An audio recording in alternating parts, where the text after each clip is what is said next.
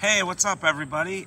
We're gonna paint some house numbers today. As you can see, they look super janky. We have some paint, we have some tape, we have a level here, we have some brushes, and a little paper to mask the edges. Let's go. So the first thing you're gonna wanna do is sort of clean up the area.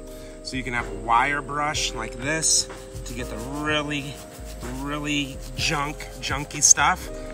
And then I got this big brush here that I can use to just wipe away all of the dirt. Once you have a very good clean area to work with, your next step is going to be to tape off the rectangle.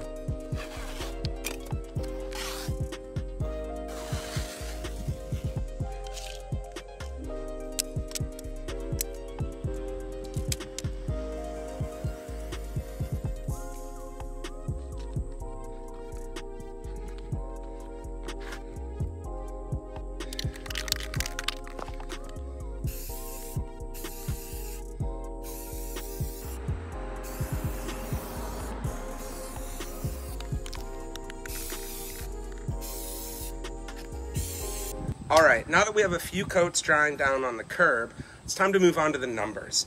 Instead of using the generic stencils that I see everywhere, I wanted to copy my house numbers and put those down. So what I'm gonna do is take a picture of these, I'm gonna bring it into the computer, Photoshop it, print it, and then turn that into a stencil. Then I will apply that to the curb and it'll be custom numbers. So, let's check it out. So we're back inside. I've taken my picture, downloaded it, cut it in Photoshop, and now printed it on this cardstock so we can make our stencil.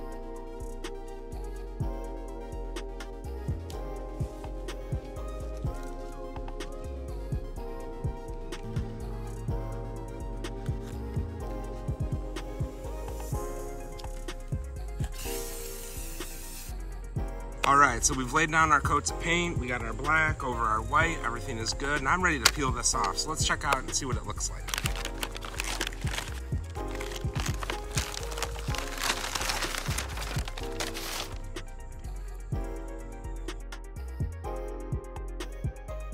Alright, so here we are. Obviously there's not perfect. We got a little overspray here, we'll clean with paint thinner. Okay, let's start with cleaning up the overspray. I'm gonna take some vinegar and mix it with some hot water, and I'm gonna pour it on here and use this rag and my scrub brush to scrub that off.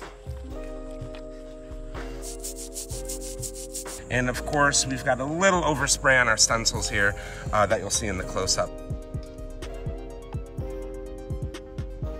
Overall, really good, and I'm happy with it. So thanks for joining. I'll see you next time.